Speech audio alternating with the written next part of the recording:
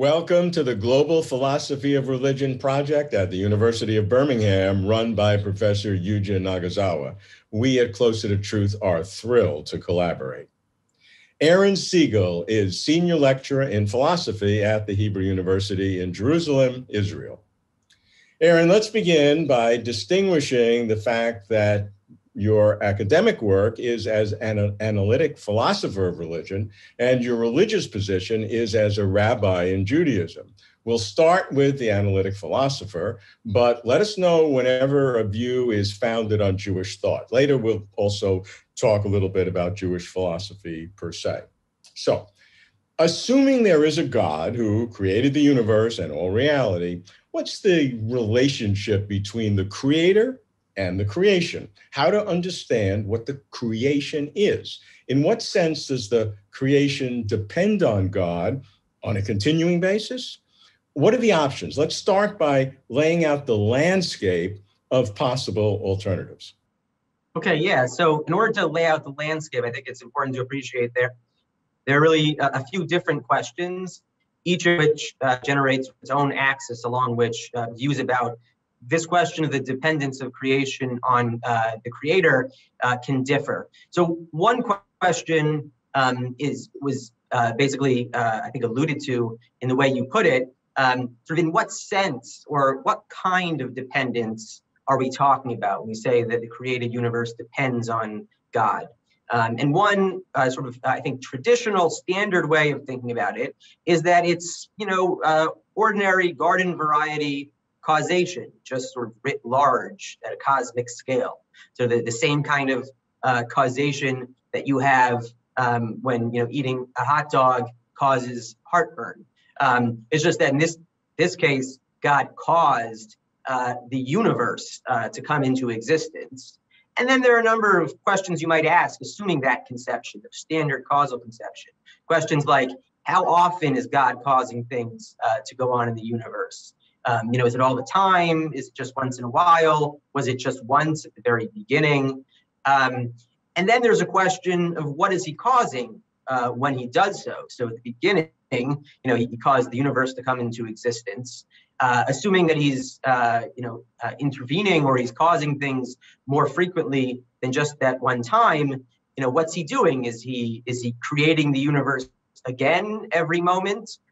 Is he just interfering here and there? Is he sustaining the universe? But all of these options, sort of options within that standard causal conception. But you might suggest alternatively that the sort of dependence here is not just regular causation at all. It's something more intimate or deeper, what I call deep dependence.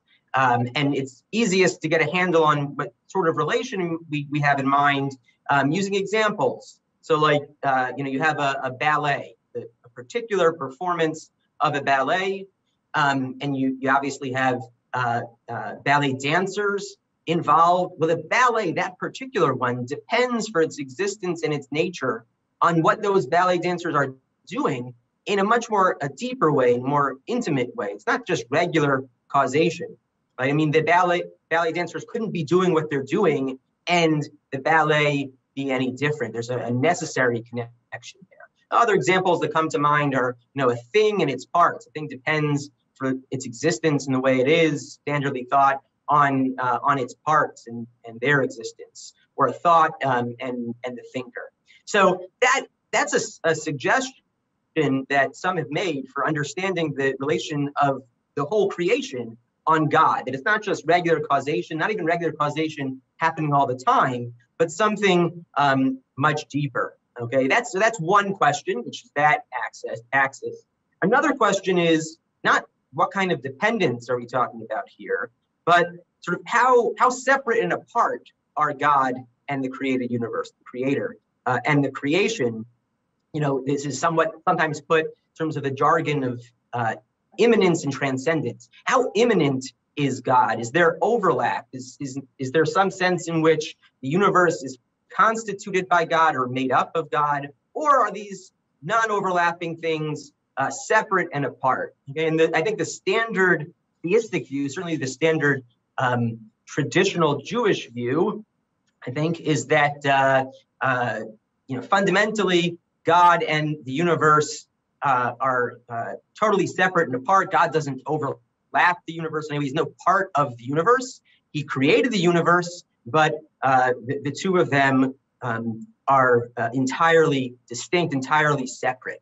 Okay, and that's a view that I call true transcendence, to oppose it to other views that place more of an emphasis on immanence and give some room for God to be immanent in the universe. Okay, so those are two questions.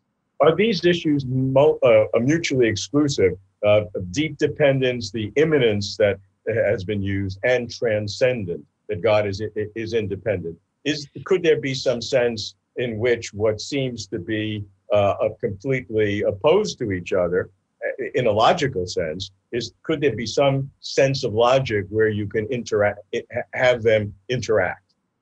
Yes, that's an excellent question. And I think even though I am attracted to this deep dependence, and I'm also attracted to true transcendence, at least initially and on some grounds, I do think there's a deep tension there between these two ideas, that somehow God and the universe are wholly separate.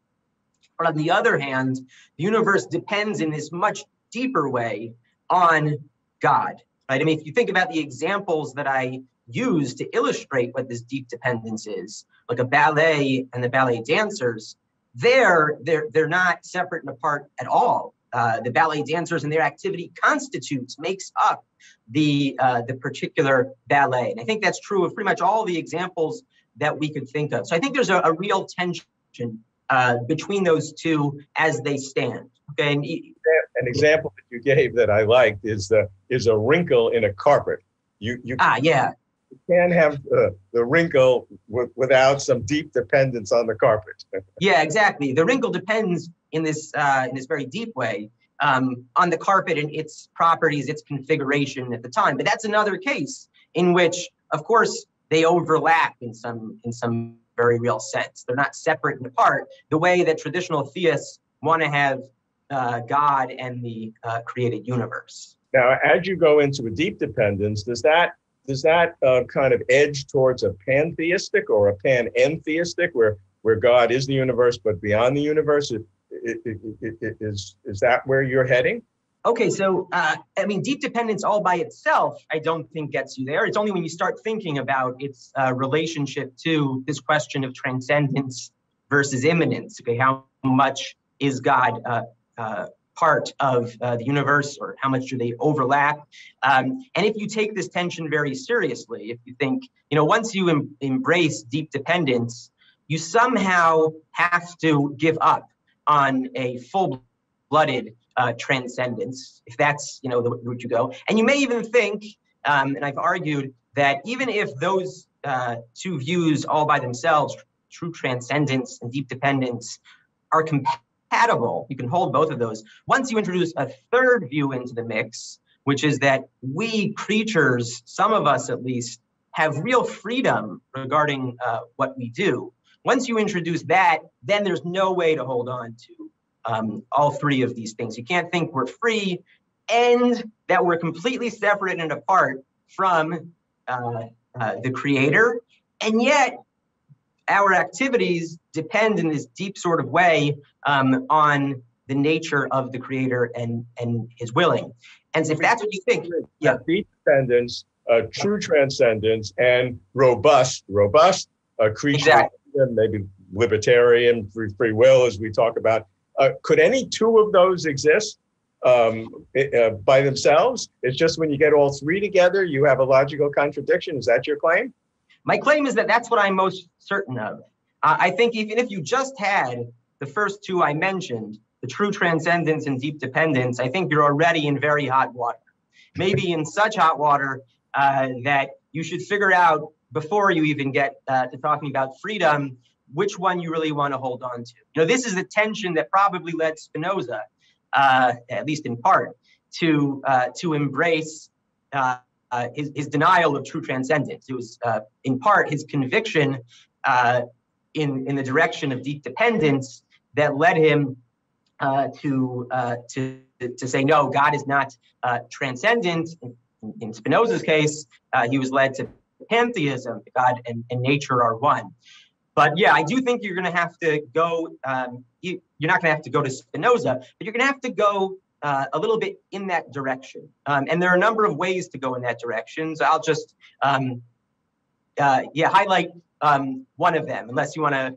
Yeah, go ahead. Sure. Okay. Yeah. So one way I think you can do that, this is the way I've suggested in a number of papers, is that if you think that God and the universe are not identical, but God is literally part of every single piece of the universe, okay? And it follows from this that God all by himself makes up every single part of the universe. Okay? He composes every single thing there is.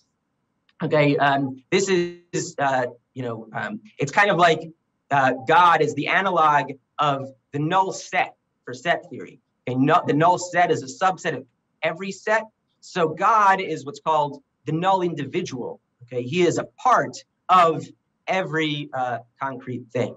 And I think in addition to sort of, the fine difference between that and deep dependence. But I want to leave the tension.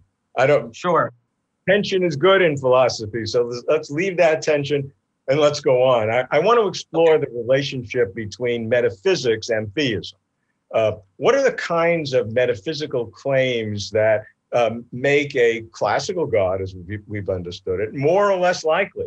How can metaphysics help distinguish among diverse views of the nature of God? And more fundamentally, in thinking about God, there are the deeper questions about what exists, in other words, and this is a great closer to truth theme, a leitmotif that we've had. What are the most basic, non-reducible categories of existence?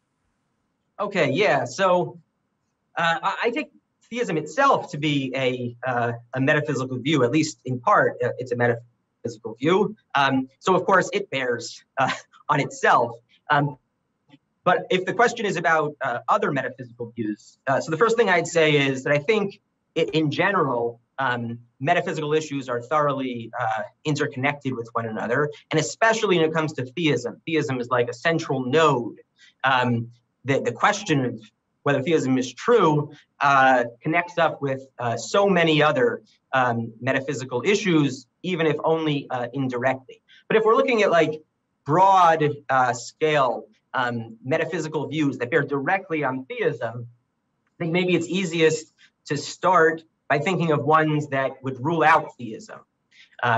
So, for example, if global materialism is true, where by that I mean that everything is a material object. Okay, it's the view that there's nothing immaterial or nothing non-physical.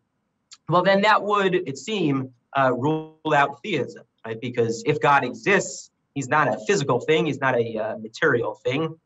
So if global materialism is true, and that's a popular metaphysical view, at least these days, well then theism is false. Okay, so that would rule out theism. Another maybe less popular view, but let's say views that deny the existence of certain phenomena, like free will. Just there's no free will at all. Maybe free will is impossible. Or even a little less common, that there's no such thing as causation at all. Nothing can cause anything, nothing can bring anything about.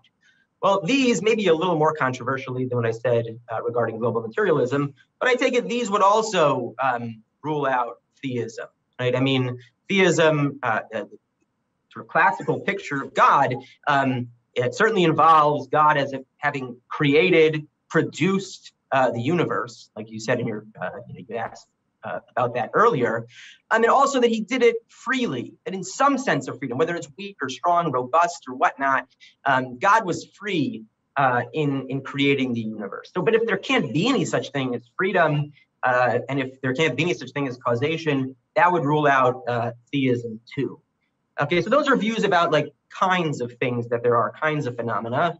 And then sort of a last category I want to call attention to is a category relating to how many things there are, how many things there are at the fundamental level. So if you take a view that say that there are no things, because that's a view that's out there in metaphysics, known as ontological nihilism, that there are no things at all. Okay, I mean, you could point out there and you could say true stuff. Okay, but there are no things, no countable items. I take it that would rule out theism. And if you go for too many things, namely more than one, at least if you're talking about monotheism, and I'm thinking monotheism, if there's more than one fundamental thing, okay, at bottom, these things are not existing in virtue of something else, that would also be incompatible with theism. So if pluralism turned out to be true, where by that I mean that at the fundamental level there are a number of things, then that would rule out theism.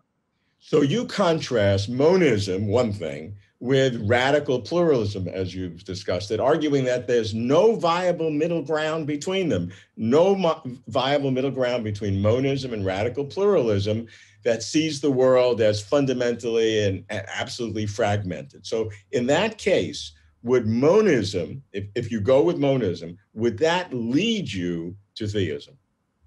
Okay, so I have argued that. I have argued there's no middle ground between monism and a very radical pluralism. And I guess then the question is, well, assuming we go the monist route, where does that get us vis-a-vis theism? So in relation to what I was just saying, because any of those other views rule out theism, okay, then it just sort of, it follows by certain standard views about evidence and what confirms what, that the denial of any of those views, the bare denial of any of those views, actually provides some support for theism. So, for example, if you think there's something immaterial, then that provides some support for theism. Likewise, when it comes to monism, monism all by itself, because it's the denial of the alternative which rules out theism, all by itself does provide some support for theism. But if you want to go any further than that, not just some support, but actually get you pretty far along the way to theism, you have to endorse a specific version of monism, I think. Okay, because some versions of monism will actually be incompatible with theism. So monism, okay, understood here as the view that there's just one fundamental thing, one fundamental concrete thing. Okay, well, what's that one thing? So I think the most popular version of this, both throughout history and in the contemporary literature, it's the cosmos as a whole. The whole cosmos is that one thing upon which everything depends. Okay, and I don't think that's consistent with theism, because then you'd have to embrace the view that God is just identical with the cosmos.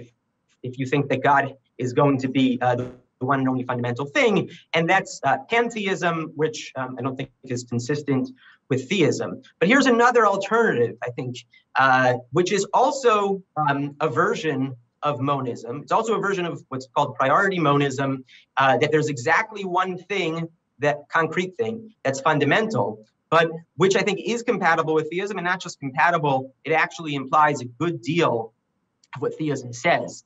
And that's the view that God is part and parcel of everything there is, okay? That God literally makes up everything there is. Just like I said, right, God is the null individual. So this view that says God composes everything there is, that would also give you exactly one thing that's prior to or upon which everything depends, as long as things depend on their parts. Is that a panentheistic view, that God is everything, but God transcends all other reality?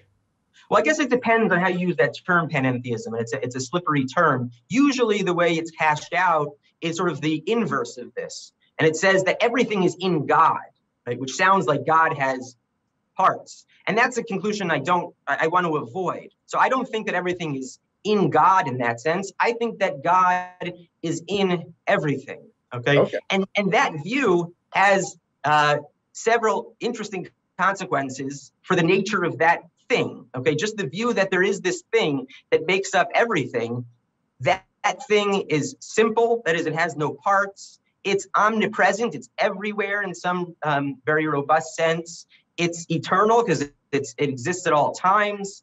It's one of a kind, and everything depends on it. So that gets you pretty far to the existence of God. So from that version of monism, I think you can get, in some sense, to theism. Okay. Now, you also argue in some of your work for idealism, the view that all reality is in some sense mental, as you put it, thoroughly mental through and through.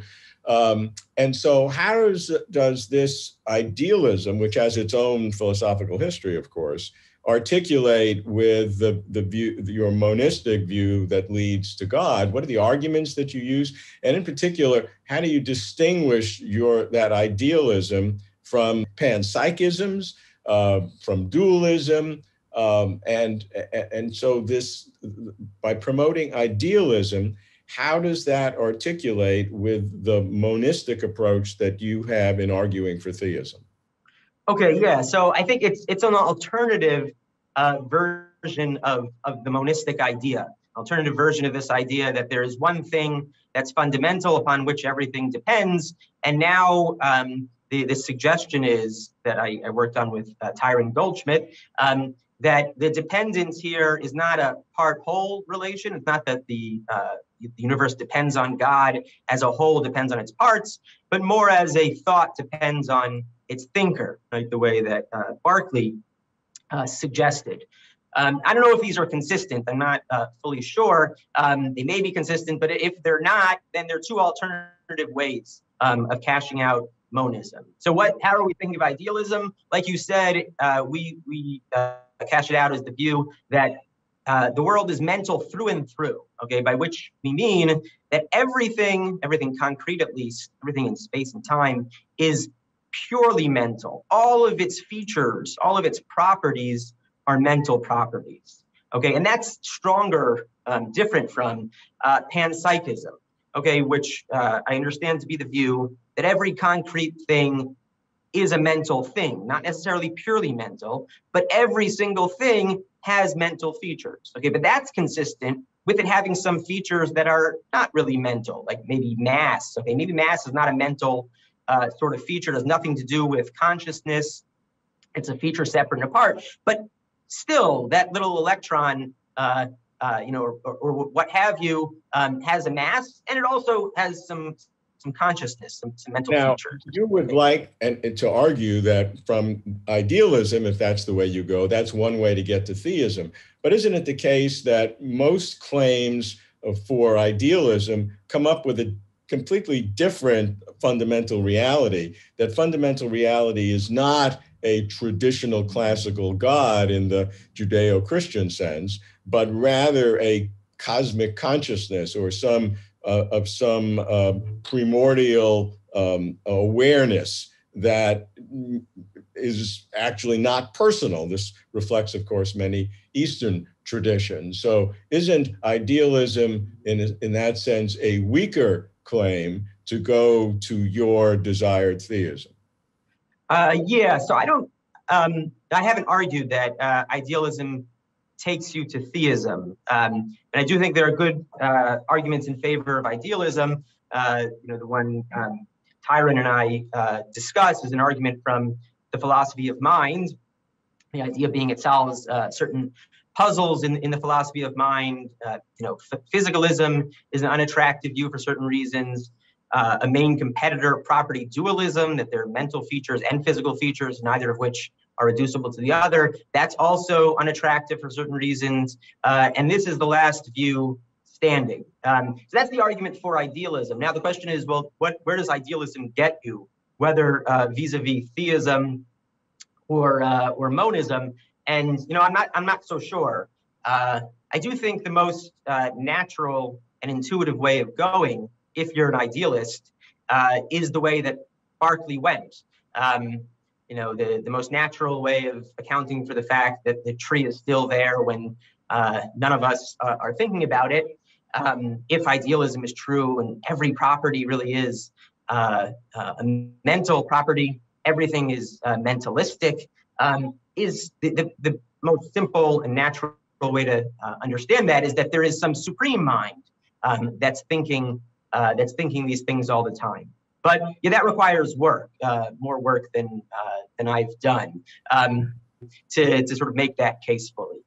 Okay, now we're going to deal with a much simpler and easier question that is a major theme of Closer to Truth, and that is, why is there something rather than nothing? The ultimate question, why is there anything at all? I put easy in quotes, of course. Now, you make an interesting claim that it's possible for something to be brought into existence by something that is non-actual. You don't say that it's nothing, not at all, but it's non-actual, and that further, the world is made up of or made by nothing, as you may define it. And then you add more complexity because you say this nothing is also some kind of an infinite. So you have a lot of jumps there, and I'm not quite following you along the way. Okay, yeah. So to fill in all the jumps would take quite a while. But just to be clear, like you said, this is an argument for the possibility of something, and sort of when I get to the end of my argument and I try to say, oh, we can give a model for a certain Kabbalistic idea, an idea that we find in medieval Jewish mysticism, but also Christian mysticism, that maybe the world was made by nothing in some very real sense, and that nothing is also infinite. Okay, this is like a triply puzzling idea, and you might think it's obviously incoherent. So, one of the bonuses, as I view it, of my suggestion is that it's not obviously incoherent, maybe not incoherent at all. So the argument for the possibility of this sort of thing goes by way of what are called Benardete cases, named for the work of Jose Benardete, the philosopher who was at Syracuse, who wrote a fantastic book in the 60s called Infinity, with just tons of fascinating and rich puzzles pertaining to the metaphysics of infinity. And here's one puzzle very quickly. Let's say you have someone who plans to travel a mile from point A to point B, and there are an infinite number of gods who collectively are going to prevent this person from going. And how are they going to do that? Well, one god, his role is that if the guy makes it halfway to point B, then he's going to put up a wall. Okay. Another god, his job is that if the guy makes it a quarter of the way, he's going to throw up a wall that will prevent him going any further, and so on and so forth. You can see how this is going, and you can see why you need an infinite number of these gods. But now, assuming that they're capable of pulling this off, and it doesn't seem like there's anything incoherent about that suggestion, then the mere existence of these gods prevents the guy from making any progress at all. He can't even leave point A. It's as if there's some sort of invisible force field, Benardete says. He's caused to just stop dead in his tracks, even though they didn't do anything. Right now, there are a lot of puzzles you might, that this brings out. But one is that you might think, well, this person was caused to do something, namely stop in his tracks, without there being anything that caused it. And that's deeply puzzling. Okay, but some philosophers, like John Hawthorne and others, have said, no. Maybe it's puzzling and fascinating, but we don't need to conclude anything so crazy as that, because maybe the collection of the gods, they stopped him from moving, and even though they didn't change at all, even though they didn't act at all, right? Maybe if a single individual god didn't act, well, he couldn't have caused anything at all. But that doesn't mean that the fusion of them together can't act or can't cause anything, without changing. But now the crux of my argument is to take the case one step further. And that's to just envision a scenario in which there aren't any actual gods of this sort, but that there would be. Okay, that there would be if this guy tried to make progress. Okay, and you can then talk about not just a guy trying to make progress, but a guy being annihilated or a guy being created. Okay, and then you could have a case where a person is created, a thing is created, maybe a universe is created because of an infinite number of non-actual gods who each of them individually would act in a certain way. So are you giving causal powers to the abstract concept of possibilities? So these would have to be, I mean, I don't know if they're abstract according to certain conceptions of abstractness, but I definitely would be giving causal powers to non-actual things, okay? But these non-actual things would be, in the ordinary way of using the term concrete, just as concrete as any of the actual things. They're just not actual. Okay, they don't actually exist. They merely possibly exist. That sounds of resonance of David Lewis. Yes, it definitely does. Yeah. So I think this is an alternative route to David Lewis's view that you don't have to presuppose his view. I do presuppose his view at the outset to sort of warm things up. But then I think you can give an alternative argument, for his view along these lines. Okay, you call yourself a metaphysical skeptic because you suggest that because of the interconnectedness of metaphysical systems, there are actually very, very few complete metaphysical systems that are truly viable. So how do you defend this position, number one? And number two is that if you are a metaphysical skeptic, how does that relate to your theism? Okay, yeah, those are excellent questions, especially the latter one.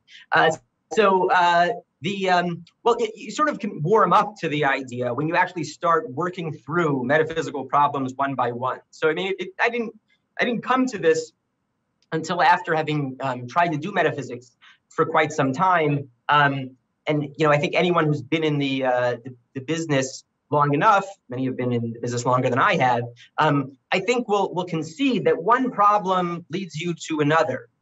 So the issue of free will is intimately tied up with the nature of lawhood, which is intimately tied up with the nature of counterfactuals, which is intimately tied up with the nature of space and time. And you find yourself, if you try to take a position on any one of these things, having to then investigate issue after issue, seemingly without end. And you can come up with more and more examples of such sequences, once you start looking into metaphysical issues. But then, I want to make a more specific claim than just this more amorphous idea that metaphysical issues, one thing leads to another. The more specific claim I want to make is that if you think about sort of the ocean, the landscape of possible comprehensive metaphysical systems. So think about each point there, each drop in that ocean being a comprehensive metaphysical system. It answers every single question that could arise in metaphysics. I think that at the end of the day, there are the viable islands, in that ocean, the islands of views that are viable, comprehensive metaphysical systems are indeed few and far between, by which I mean two things. One is that if you take from these any two islands, a piece of sand and a piece of sand from another island, they will be very different. They will be distant from one another in the sense that they're intuitively very different. In the world views they present, you sort of can't occupy both viewpoints at the same time. It's like duck rabbit almost. And the virtues they have, let's say theoretical virtues, like being a very simple theory or being a very fruitful theory and whatnot, they're going to be so diverse as to make it very, very difficult, if not impossible, for us to evaluate which is better on that front. So they're very distant from one another. And on top of that, they sort of reach the nether reaches, of the ocean, in the sense that if you were to take a comprehensive system from each of the islands, there'd be no issue on which they all converge. So there's not going to be any metaphysical question, I'm not talking about a comprehensive one. I'm talking about just, do we have free will? Are there any objects? Any metaphysical issue there is, there's always going to be some viable metaphysical system that's going to take one position on that, and another viable metaphysical system that's going to take another position. So what's the implication, given it's true, I'm not saying it, right. What are the implications for your theism? Yeah, so I do think that it has, on the face of it, skeptical implications. I think it makes it not possible to, using ordinary means at least, know any metaphysical thesis. Okay, because you'd have to be able to rule out the truth of some grand metaphysical theory according to which that thesis is false, and you can't really rule that out. Okay, because it's distant from these other viable systems that you're going to have to be weighing them against. So where does that leave my theism? Well, one thing to say is that it's not clear that this is going to undermine sort of weaker epistemic statuses. Okay, so it could be that we don't have knowledge of metaphysics, but maybe we can still reasonably believe certain things. Okay, that's one possibility to consider. Another possibility to consider is that we do need God's help. And that revelation plays a role in allowing us to know some of these things. Because in my argument for skepticism, I certainly don't consider the possibility that God just reveals the truth about these metaphysical issues. Sort of the whole argument is conducted setting aside any special divine revelation. But if there is such a thing as divine revelation, that maybe could be also the salvation. Good. Well, that makes sense. Some may think that's a rationalization for a divine revelation, and I think you would concede that. But it also could be a reason why it exists. So we'll leave it there. In fact, that's a good transition point. I said we wanted to get into your thoughts on Jewish philosophy in particular. So let's begin. And how would you define Jewish philosophy? I mean, I was brought up Jewish, and I don't know, and I love philosophy. Yeah, I don't really know anyone who really knows how to define Jewish philosophy. But yeah, I mean, if the question is what's Jewish philosophy, at least how I think of it, as a conceptual question, I'm pretty liberal in that respect. It seems to me that any philosophical engagement with anything Jewish, whether it's a Jewish text, a Jewish theme, a piece of Jewish history or culture, or even cuisine, would count as Jewish philosophy. I don't see why you couldn't, or why philosophy about matzo balls wouldn't be Jewish philosophy. It might not be very interesting, and it might not be the best use of our time as Jewish philosophers, but it seems to me if it's done well, that would count as Jewish philosophy. But okay, there's maybe a more interesting question, which is what is the task of a Jewish philosopher? What ought a Jewish philosopher to do or to investigate? And that, it seems to me, I can give a narrower answer to, not something so liberal and maybe annoying. And that's when it comes to Judaism, as opposed to, let's say, Christianity and a number of other religions, Judaism isn't really a creedal religion. Right? It's not defined by some sort of creed, some sort of specific, very highly specific and crystallized set of propositions that you have to believe in order to be considered an adherent of that religion. So unlike when it comes to, let's say, Christian philosophy, where a lot of very interesting work is done on sort of defending the plausibility or at least the coherence of certain aspects of the Christian incarnation or the Trinity. Exactly. Yeah. So a ton of interesting philosophical work is done to just investigate. Is the Trinity even coherent, and so on. I don't think that's really the task of the Jewish philosopher, because there aren't these crystallized doctrines that you'd have to defend in the first place. But the task is really to take sort of, I think, what the verse in Deuteronomy says. What is God demand of you, but to fear the Lord and walk in His ways and love God and to serve Him with all your heart and soul. Sort of that's the crux of Judaism. That's what God is demanding of the Jewish people and maybe of humanity at large. And the role of the philosopher, as I see it, is to sort of unpack that. That is to investigate what are the commitments that lie behind that. And what are you committed to in virtue of that being something that a person has to do? What does the conception of God have to be? What does the conception of humanity have to be, such that that's a sensible thing to demand and a sensible way to live life? Okay, now, and so the task, yeah. In reflecting on Jewish philosophy, I mean, I like, and on Closer to Truth, we focused on if there's a God, what are the traits of God? What are God's actions? And there's so many interesting questions, but those questions, at least in the West, have been developed mostly in Christianity from the Middle Ages and the Renaissance in the last several decades. It's been dealt with in Islam, but much less so in Judaism. Even today, there are less Jewish. There are Jewish philosophers, but many of them are materialistic, atheistic. Right. But there is that distinction that Judaism traditionally, with all its intellectual focus, has not dealt with these kinds of questions of the nature of God. Yeah, I think that's fair to say. And certainly if you're talking about these days, if you go back in history, I don't know if that's quite true. I mean, you certainly have medieval Jewish philosophers who are much less reticent and do venture into that kind of territory.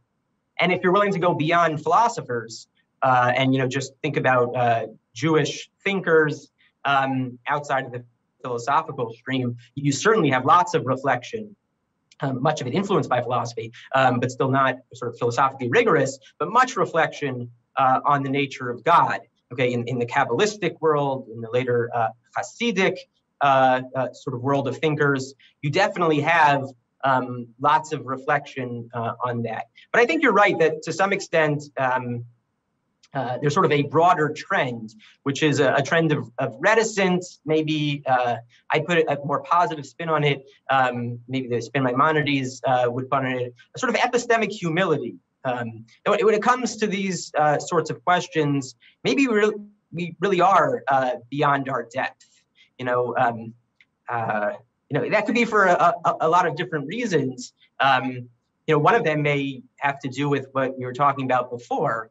All of these questions being so interconnected, it's very hard for us to find our way in the metaphysical ocean.